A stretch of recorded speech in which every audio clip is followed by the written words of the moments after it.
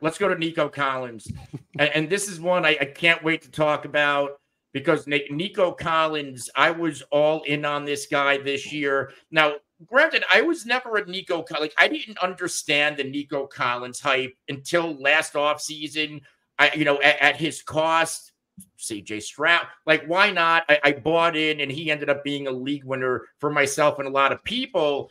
This off, and when you really watch Nico Collins play, my comp is Andre Johnson.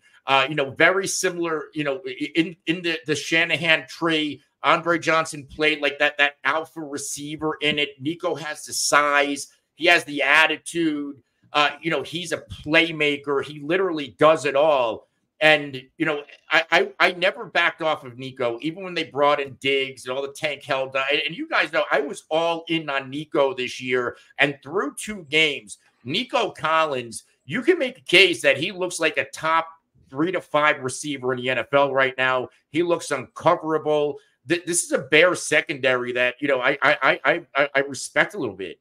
And they do a good job. I don't even know if Diggs did anything last night. Tank Dell was kind of erased. But Nico Collins took this game over, scored I believe the game's only touchdown. What do we think about Nico Collins? Because I feel like this guy next year, he's a back-end first-round pick. Yeah, I slept on Nico last year for sure. I totally overlooked him.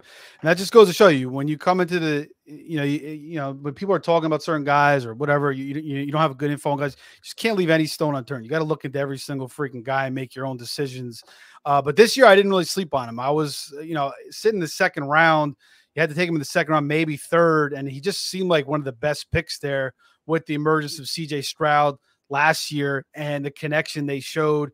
Tank Dell, playing a little bit less now with Diggs, Diggs coming along. So yeah, Nico looks unbelievable. He's got the side speed combination. He's a good route runner. And like you constantly see Stroud rolling out, extending the play, and it's Nico coming back to the ball, and him and Nico are just connecting.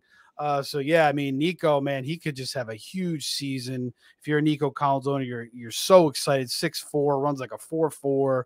So yeah, I slept on this guy. I'm glad I have a decent amount of shares, and it looks like lights out.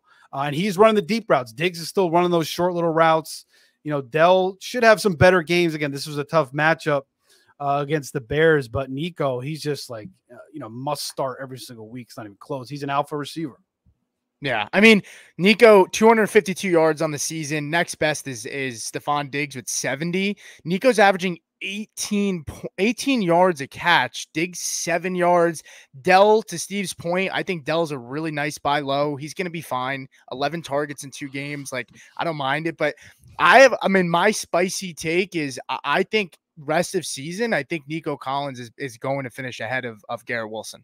I think the situation's better. Yeah. I don't think it's that crazy to say that. And I think Garrett Wilson's going to be fine too. That this is not a knock on Garrett Wilson. It's more of like, where is the respect for Nico, even in dynasty rankings? I mean, Nico Collins is not even in the top 10 when you look at most dynasty rankings.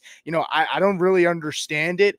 Nico, like Anthony and Steve said, he's an alpha. I mean, 18 yards a catch. Like, this guy. I mean, the only thing I worry about with this offense is the pass protection, which we saw was an issue last night.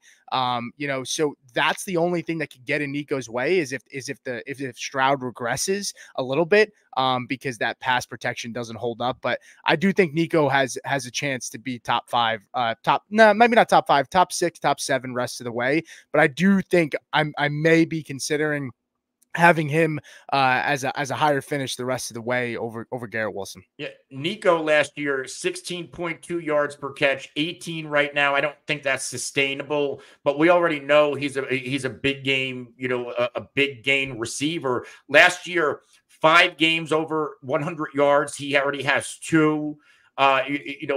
We are worried about, or at least I was, how much volume he's going to get in this offense. Right now, he's dominating targets. Like Tank Dell, 7 and 4 targets to start the year. He had -3 receiving yards last night, 3 of 16 rushing. Stephon Diggs, this is what I warned everybody about.